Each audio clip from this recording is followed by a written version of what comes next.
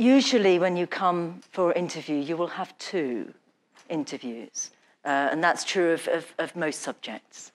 For English, we have 1 interview that's geared around the personal statement and the kinds of texts that you might have listed there.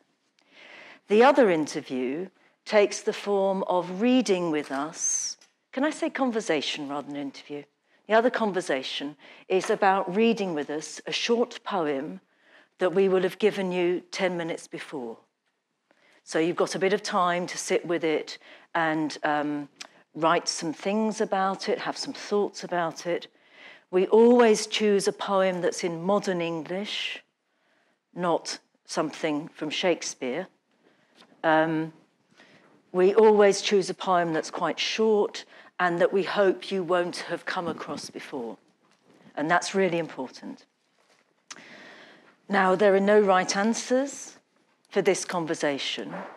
It's simply a way of giving you something to have a time to read and then having a conversation to see what you thought about it, what you thought were the ideas the poem was talking about, what the issues were that it raised, and what did you think about the way in which the poet has crafted those thoughts and issues.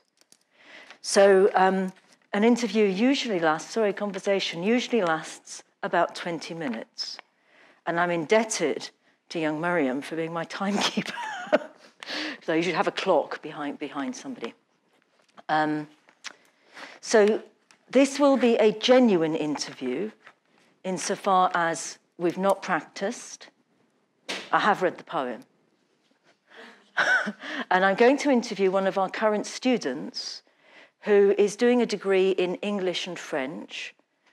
So that's I mean, so it's obviously, I thought I might ask one of you, but you might not have wanted to do it. Though I have done that before. Anyway. So I do know Chloe, though I haven't taught her for a year because she's been on her year abroad. Chloe has had this poem for 10 minutes, and she's never seen it before. So this is not something that we've rehearsed and staged. And apart from the fact that I do know Chloe, whereas I, would be very unlikely to know anybody that I was having a conversation with, that's the only bit that's not authentic. Okay? So I've no idea what Chloe's going to say. And she, has got no idea what I'm going to say either. So that'll be a lot of fun. Hello, are you Chloe? Hello, I am. Yes. May I shake your hand? That one, yeah, thanks. Come and sit down. Come and have a seat over here.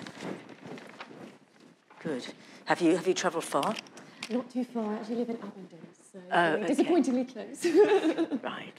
And have you been staying in college? Yes, I've been staying in college in the lead up to my interviews, but just for a day so far. So. Okay. And how have you found it? Interesting. First time living in kind of university accommodation, and it kind of feels, what with the interviews and things like that, I feel like I should be preparing a lot, but just trying to enjoy it as well, and kind of walking around the gardens, things like that, trying to keep myself calm. Yeah, good. And have you met some of our current students?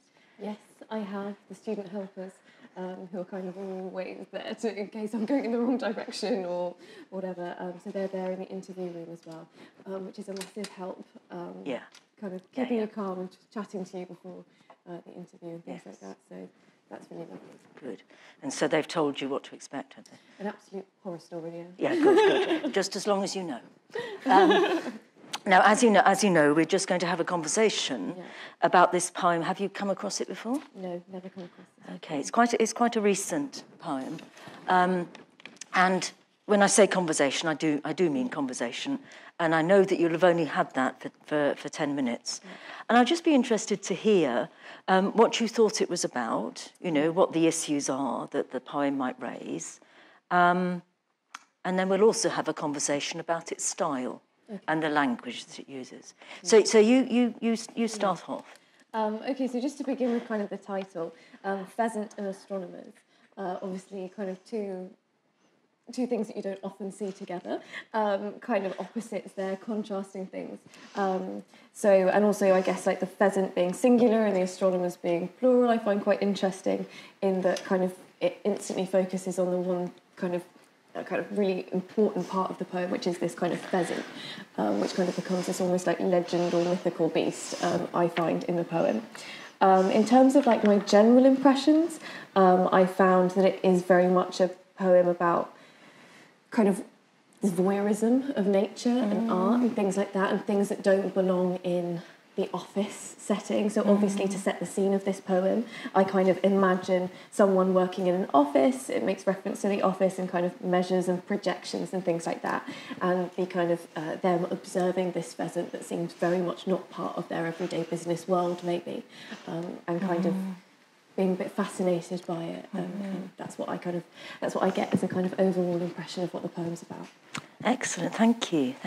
Now it's interesting, isn't it, that you've got the office, as you say, and then you've got the outside world, and you pulled out the words measure and projections. What kind of world is it in the office, do you think? So I kind of guess the words measure and projection, they're kind of this world of productivity. When you get measure, you're doing something, you're actively measuring something. It can be acted in that sense. Measure, also, if you are a measured person, you're kind of thinking things through, you're perhaps not being, I suppose, particularly out there or particularly creative, you're reasonable and reasoned.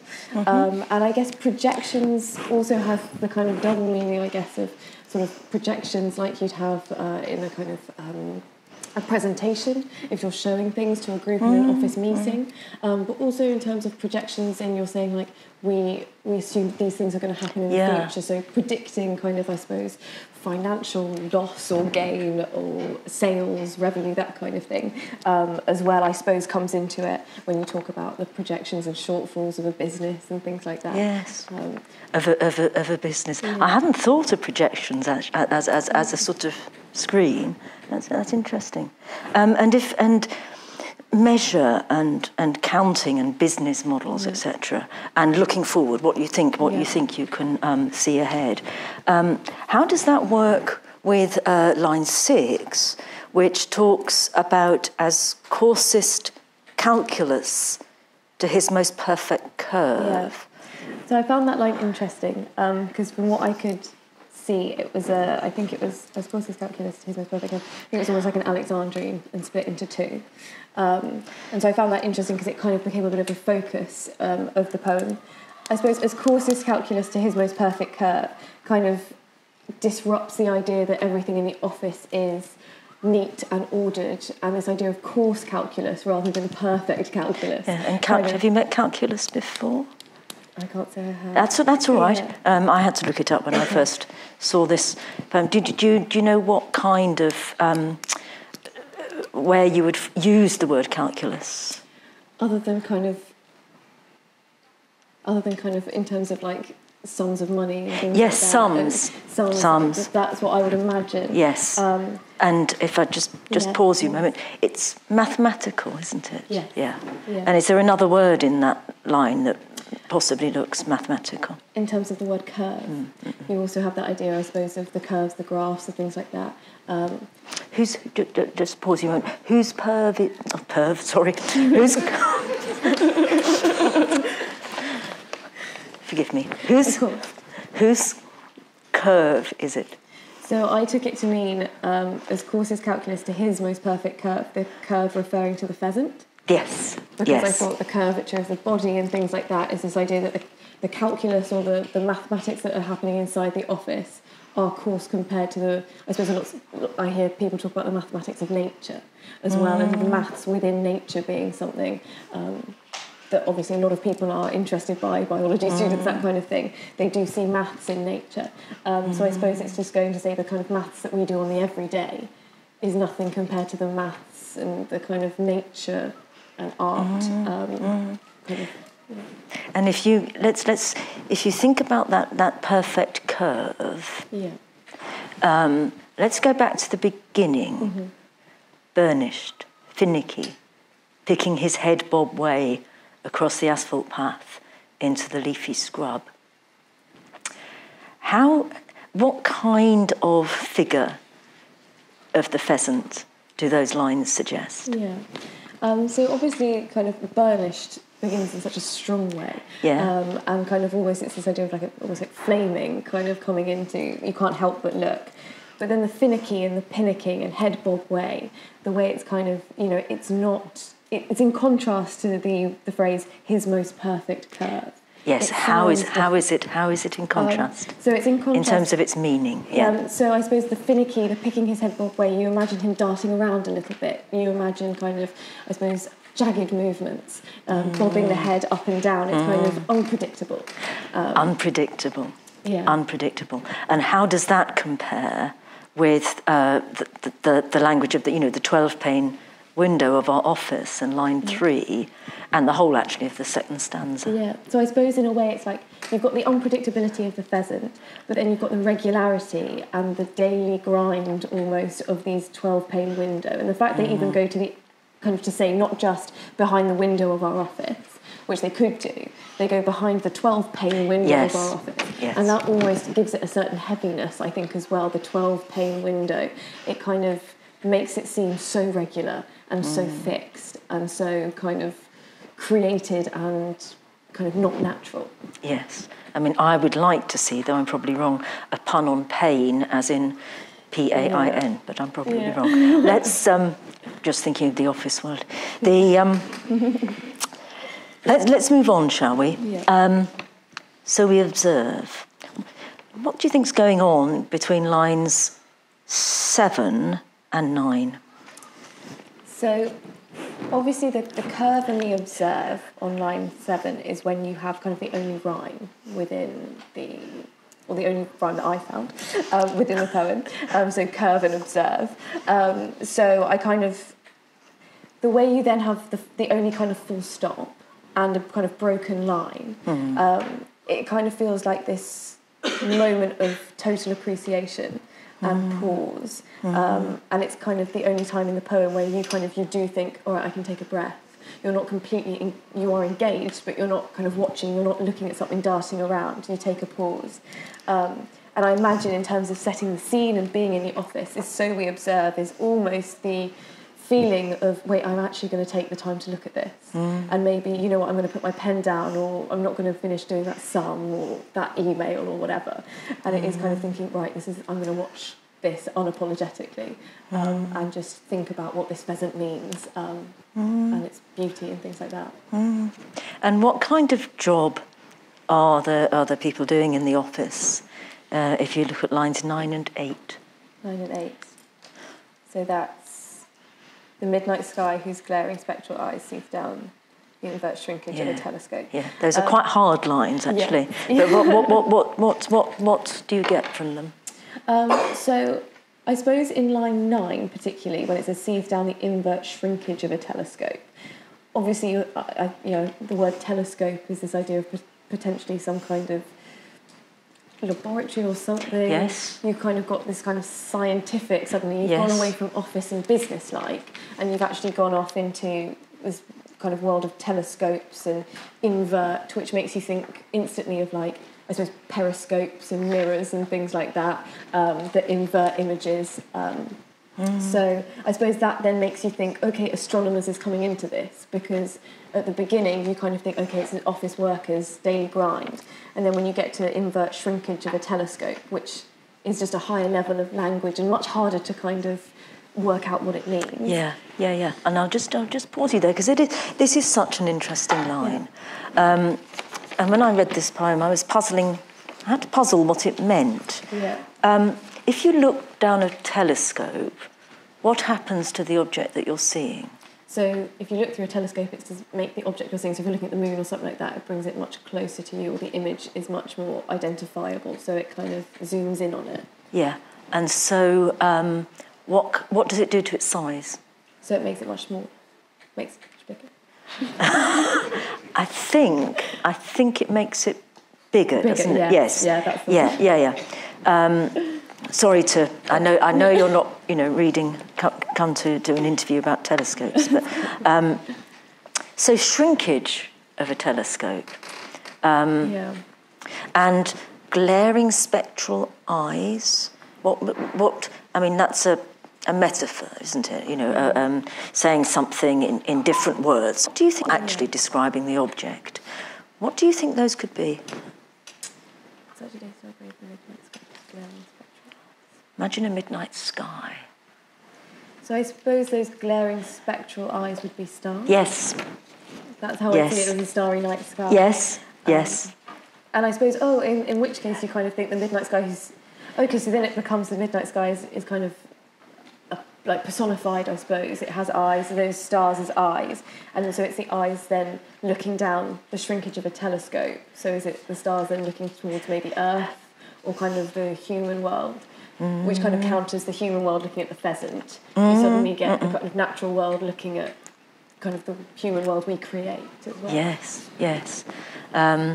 And any thoughts about the use of the word glaring or spectral and seethe?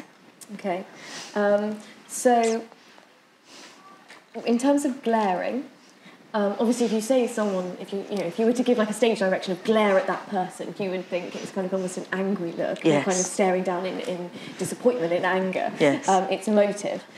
So you think, well, then the eyes, they have emotion behind them. They're looking with feeling, and that feeling is not positive. That feeling is not, whereas the eyes looking at the pheasant are thinking, wow, this pheasant's beautiful or amazing to look at or whatever. So you kind of think there's judgment there from the eyes of the star. In terms of spectral, I haven't seen this word much before, but I think it obviously makes me think of spectrum. And kind of the colour spectrum in terms of telescopes and things. It's the only other time, like obviously in science lessons and things, where I use spectrum and telescope and things like that. Gosh, that's really interesting. I hadn't thought of spectrum. If you replace the AL with an E, what else do you get? I suppose you get the word sector? Spectre. Spectre. Spectre, that's the one. Spectre. But that's interesting. Do you know what a spectre?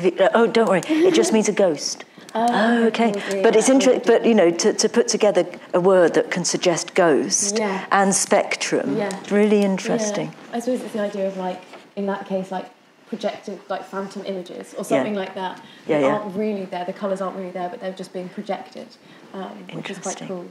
And then I guess the seethe down the invert shrinkage of a telescope. Seethe. Again, I've only ever seen or heard the word seethe as in seething. Yes. So, but it also gives the feeling, again, that matches with glaring. Yeah. But also, just seeing the word seethe, when I was reading it, I was like, is it seeth? Is it seethe? Is it, so it kind of almost, I was like, is it going down some kind of almost, I suppose, older version of English with the seeth, looketh, that kind of thing.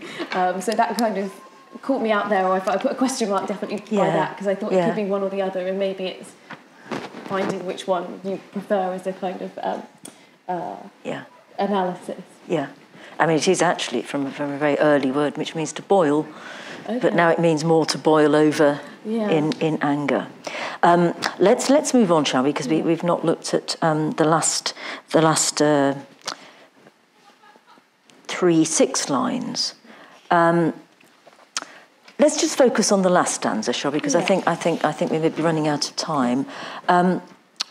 What do you think is being expressed by that last stanza?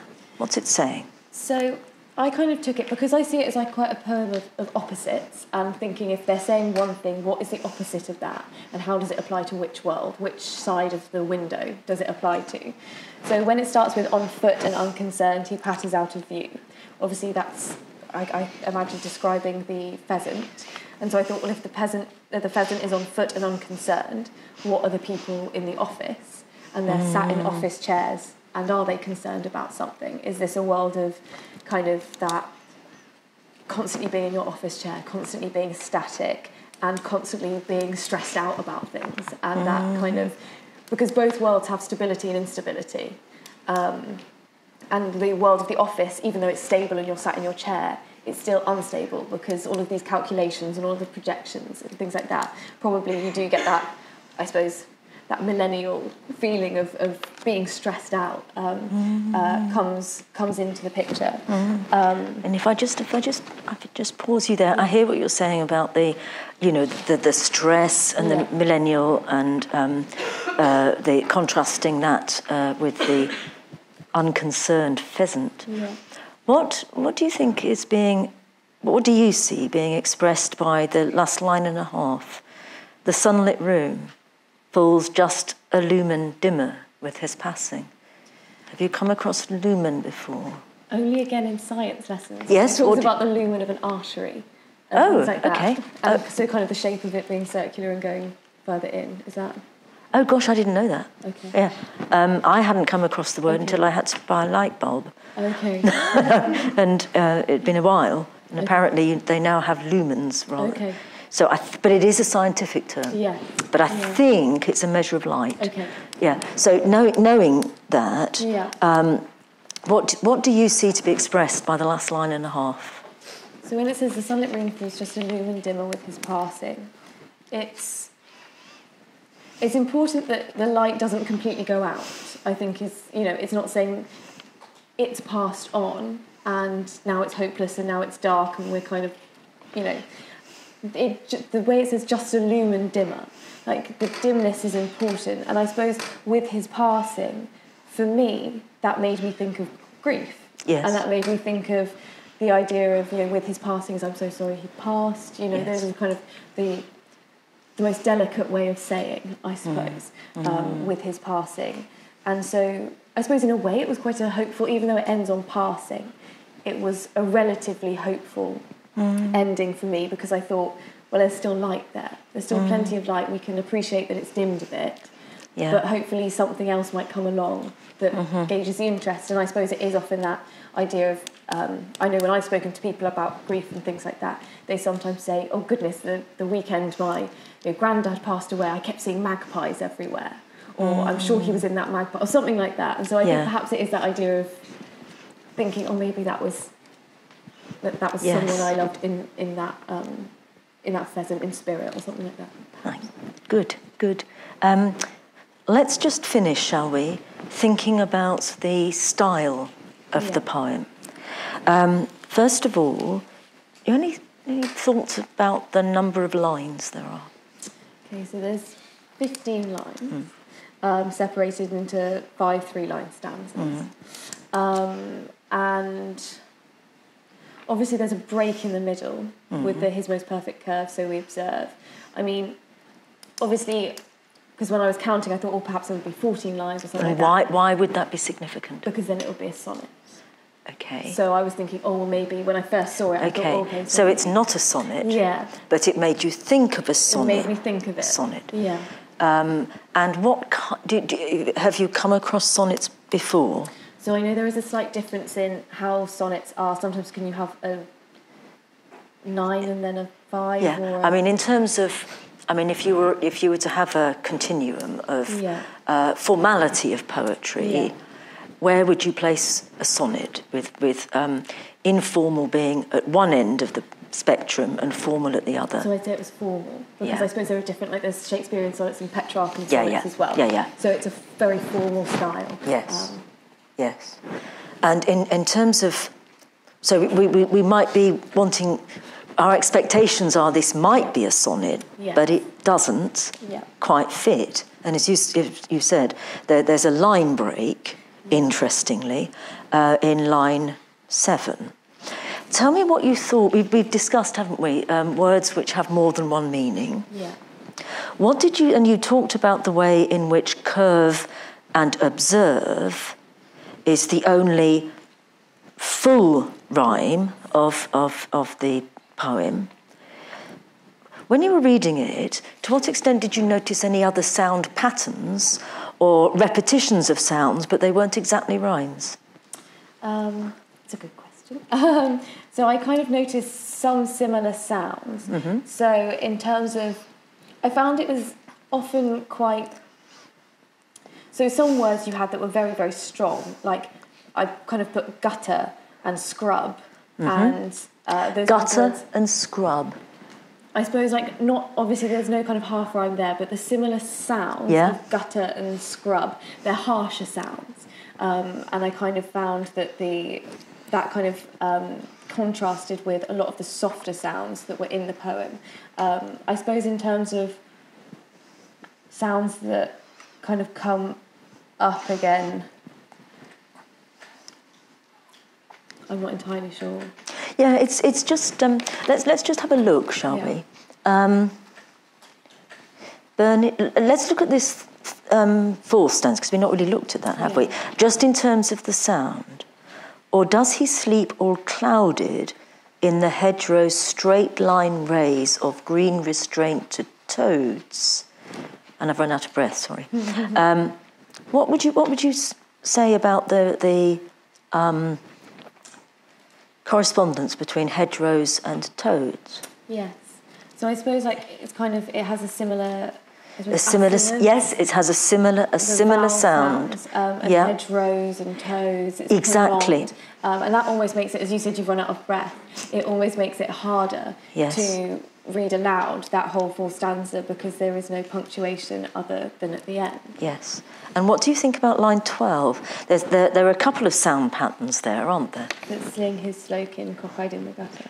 Yeah, and it's hard to. It almost sounds like a kind of. Which is like a mouth teaser, sort of kind of one. I know. Yes. And so just it is like a mouth teaser. I can never do these. Yeah. Peter Piper picked a peck of pickled poppers. I don't think that's right, but anyway, pickled poppers is not right. What sound patterning can you see if you look at the initial letters of the words? So I would say, obviously, sling, and then slokin. I suppose it takes. And if you carry on, slokin, cockeyed. Yeah. So what's happened there in the choice of letters? Sling his slokin, cockeyed. Just in terms of the pattern. Sling, slow. You said sling and slow, and what else have you got? And then. Sling, slow, then kin and cockeye. Yes. Yeah. Okay. Yeah. So it is. It is sling, like a. Slow, kin, cockeye. Yeah. I see that. So it is like a tongue twister or a tongue teaser. You could easily. Yeah. And in the poem as a whole, because I think we're probably running out of time. Why do you think a poem that's about a pheasant and about astronomy? Should have, and we just haven't had time to tease them all out, should have so much play with sound and meaning? I suppose, astronomers. So I suppose in the words pheasant and astronomers themselves, they're probably words that people might slip up on as sounds. Like I know I've said a couple of times pheasant and peasant mixed up, but in kind of in not as bad as what I said, but anyway, carry on. Astronomy, astrology, everyone gets confused with that. I know I do. So I suppose they're words that people might trip up on anyway. So it's playing on this idea of words and their meanings and kind of the play of language and people getting confused. But I suppose they're intricate things in themselves as well. Like the way he discusses the pheasant as an intricate being, kind of also quite mysterious, and astronomy as a science, as an intricate thing that requires and demands language to describe itself as well. That would be my kind of initial reaction. And this play of both meaning and also sound, when you think of the use of the word calculus in the poem, what sort of conversation is being set up between play and sound and calculus, do you think? I suppose it's the idea that I would say, because obviously there is something in one man's calculus is another person's play. Like, you know what I mean? There is that idea. It kind of, there is that, I suppose, and you can play with it. But I suppose the difference between the calculus and the play in terms of it's the strictness, perhaps, of it. It's this idea that when you have calculus, you have a formula, you have a path that you follow probably each and every time you do that. Yes, and I'm just going to interrupt you, sorry, pardon me for being rude. So you have a formula and a path that you follow. Yeah. How far does the poem do that? And I suppose it's aware that there's a form, so it has the kind of 5 3-line stanzas, it has some kind of Alexandrines within it, but I think it's also aware that it's kind of going to purposefully confuse that and purposefully play on it and say, I could do this because I know how poems work, I know how I can kind of write one, but I'm purposefully not going to do that because it's what you're expecting. Yeah. Thank you. Thank you ever so much for discussing this poem. There will be a student ambassador at the door to take you back into college. And please do go and get yourself some tea. Lovely to meet you. Thank you very much for your time. Thank you. Pleasure.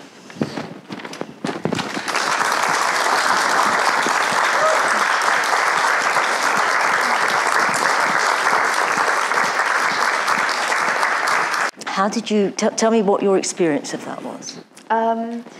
So I think having done one interview, kind of in the real, kind of trying to get into Oxford versus doing this one, I kind of understood by thinking about what I wanted to show an audience of kind of prospective students.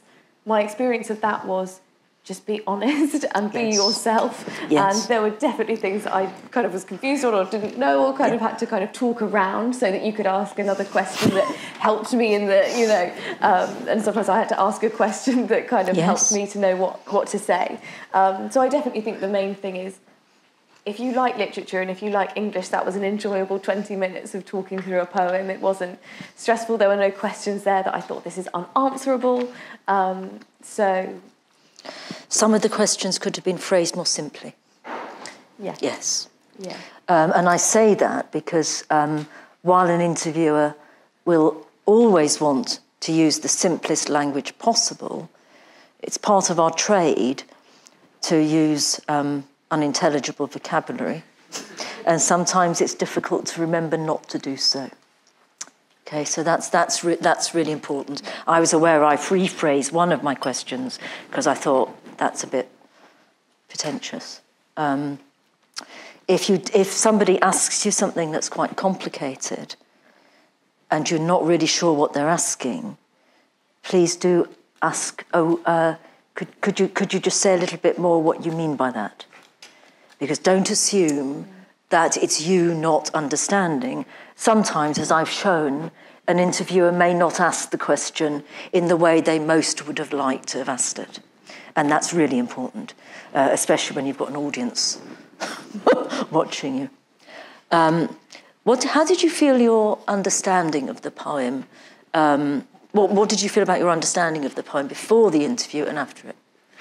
So certainly, before we'd had our conversation, I was sat back there thinking, could it be this? Might it be this? And you do certainly think, is Helen suddenly going to turn around and say something that I've never thought of before, or maybe I've completely misjudged this. But in terms of my basic understanding, we talked about a lot of the things. I felt like you let me lead the interview really nicely, and then you were able to kind of go off what I'd said and draw it out of me a bit more. So I think I'm certainly more confident in terms of my understanding of that poem, and also that there is worth in my answers as well, and that I you do realise you're completely wrong, don't you? Worth in your answers? What heresy is this? So I certainly think, like anything, once you've had the conversation about it and put things out there, I certainly feel much more confident. If I were to have to write an essay on it before speaking to you and after, I certainly feel now I'd be in the best position possible to do so. And the reason I asked that question of Chloe just now is that if you use the word interview, it suggests that you're being grilled, that you're being interrogated, that, stuff's being yanked out of you. I mean, police interview you. Who else interviews? Can't think. Academics, that's terrible, isn't it? Police and academics. What we were doing there is more like what would happen in a tutorial. Only in a tutorial it'd be better because there'd be there'd be more than one student, which is always a good idea. And that's if you can think of coming for a conversation that's more like a tutorial, I hope that might be an easier way to frame what's happening.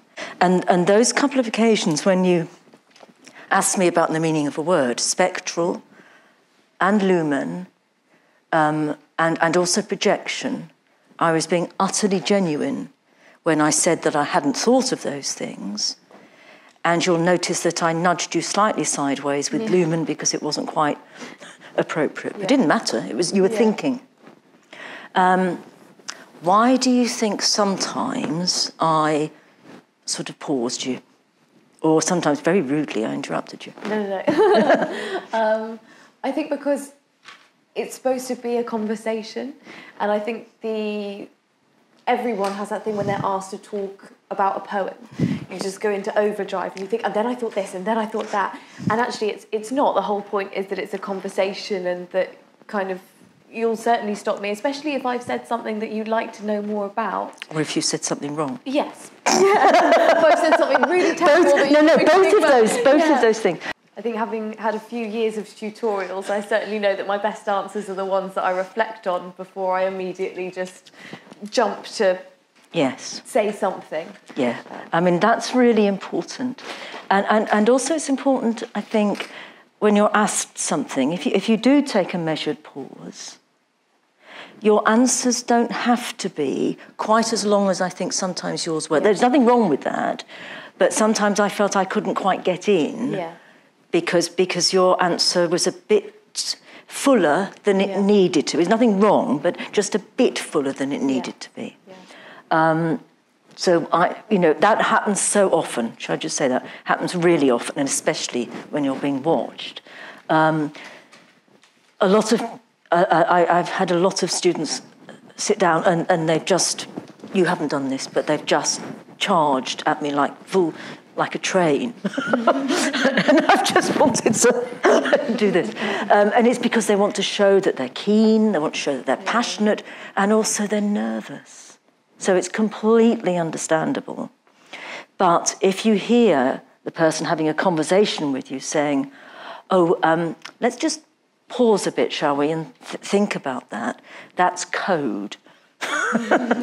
That's code for let's just slow it down, let's turn the dial down a wee bit. And if the code isn't picked up, and I think somebody may not be, and this doesn't refer to you, may not be doing themselves justice because they're going off on one single idea, I might say, okay, so we've talked about that, and I can see why you're interested in that. Shall we just pause a moment? Just take a breath. What other things do you think it might be? And again, that's because if I don't do that, somebody may just go off on an idea, and therefore they can't come back and discuss something else. Now, you did this a little bit with The Office. Just a little bit. I was trying to steer you ineffectively. I was trying to say, astronomy, science lab. I couldn't quite get you there. But it didn't matter.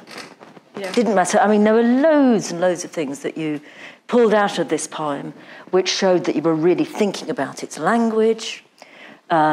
If you needed to have a little bit of information, like the meaning of a word, or nudged in a sonnet-wards direction, you made something of it, and you came out with really interesting things. And so the fact that I had to yank you away from Office and it didn't work doesn't matter a whit. And, if I had a conversation with a student who came in with that zest and willingness to work through something and to listen, I'd think, I'd really like to have a tutorial with them. You might not think the same, but never mind. Are there any questions? We make sure that it's a poem, partly because it's short, and there will always be some lines that are quite difficult, as well as some that aren't. I deliberately didn't take us through. There's lines 10 to 13 here are really hard, and I'd actually sort of forgotten that when I chose the poem, because I think there's definitely line 11 is difficult. Had you wanted to talk about that, I would have said, actually, I think this is really difficult. What do you make of it? I don't think I would choose this for interview for that reason. I might choose something that's like this, though possibly without that 10 to 13. Because I don't want somebody coming in thinking, oh, God, what if she asked me about line 11? I'd rather be thinking that you wouldn't be bothered with that.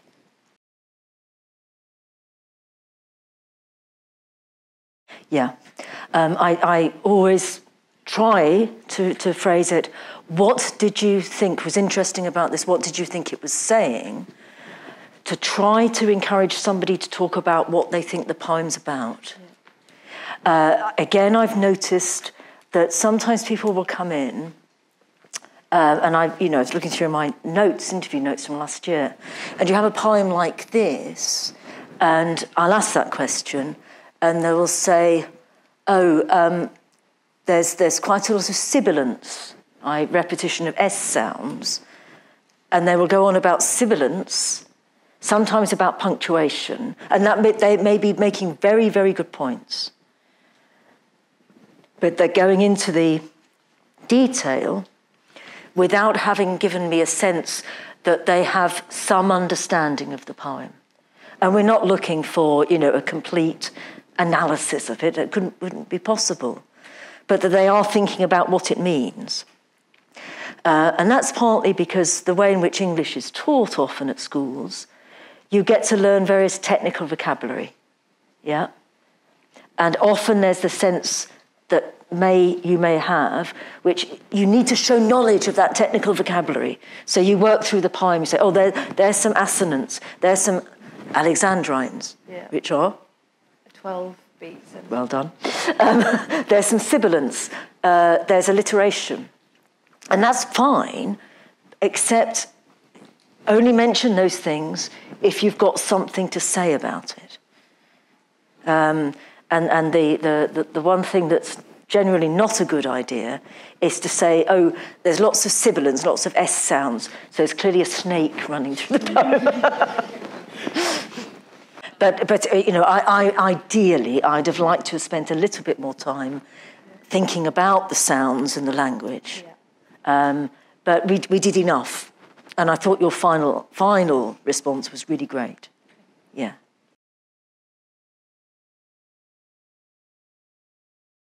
You will always have 2 interviewers, but I don't have any friends and they wouldn't do it.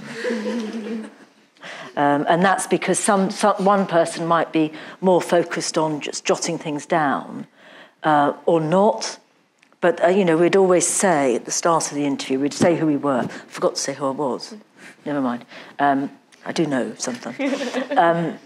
But you know anyway. We would introduce ourselves and we would say...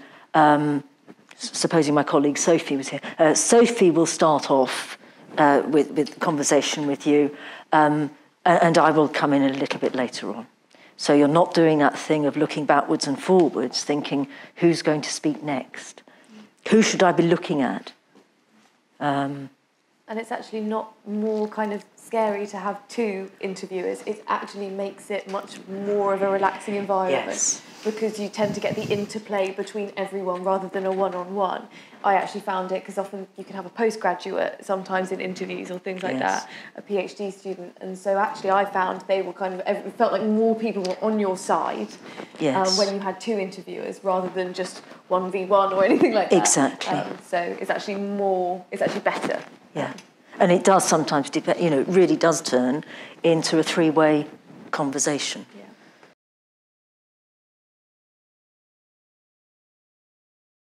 Oh, the way in which we discussed it, yes. Usually, I think you would have studied whatever we're looking at beforehand. I mean, I can't think now, compared with the past, that somebody would come in and I would just say, right, we're going to have a conversation about that. Yeah. So you would have had time, and hopefully more than 10 minutes, if you've prepared properly, to have the conversation.